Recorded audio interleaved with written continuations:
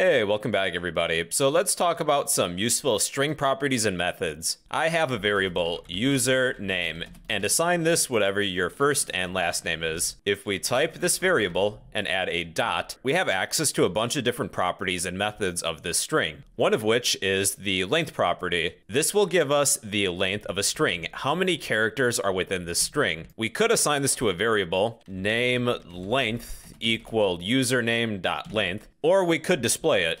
I'm going to display this with a console.log statement. Console.log userName.length. The length of my name is 8 characters, but yours will likely be something different. Let's cover a few more. We can get the character of a string at a given index. Type the name of the string variable, .charAt, add a set of parentheses. Whatever character you would like to return, you will add the index of that character. Computers always start with 0, so the first character in the string would have an index of 0. So maybe I would like to assign this to a variable. Let first letter equal userName.charAt index 0. Or I could display it with console.log and then just add this variable and method within the parentheses. The character at index 0 of my string is B. Then index 1 would be R, 2 would be O. That is the char_at method. You can find the index of the first occurrence of a letter. Type the variable name, userName.indexOf, then pass in a character you would like to find the first index of. How about O? And then I will display this with console.log.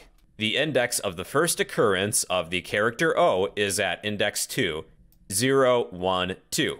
There's also last index of. Last index of, and we'll keep that as O.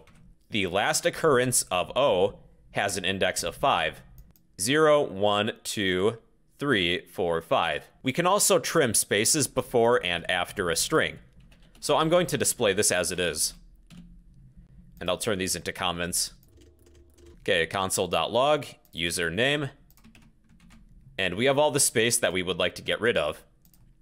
So to do that, we will reassign username with userName.trim.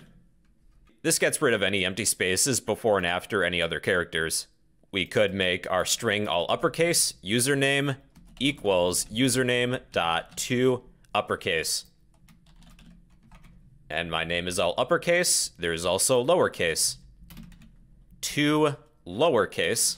And all the characters are now lowercase. Okay, here's another. Replace all, but this time let's create a phone number. Let phone number equal, then within a set of quotes, make up some phone number with dashes. 123-456-7890. Okay, using the replace all method, I can replace all given characters with another one. So phone number equals phone number dot replace all.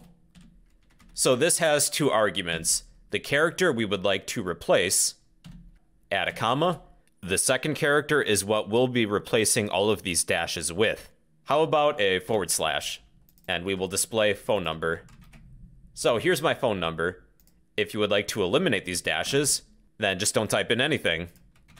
And those dashes are gone. So yeah, those are a few useful string properties and methods. If you have a string variable, add a dot, and you have access to a bunch of different properties and methods, a lot of which we didn't cover, but these are just a few of the basics. So yeah, those are some useful string properties and methods. If this video helped you out, you can help me out by smashing that like button, leave a random comment down below, and subscribe if you'd like to become a fellow bro.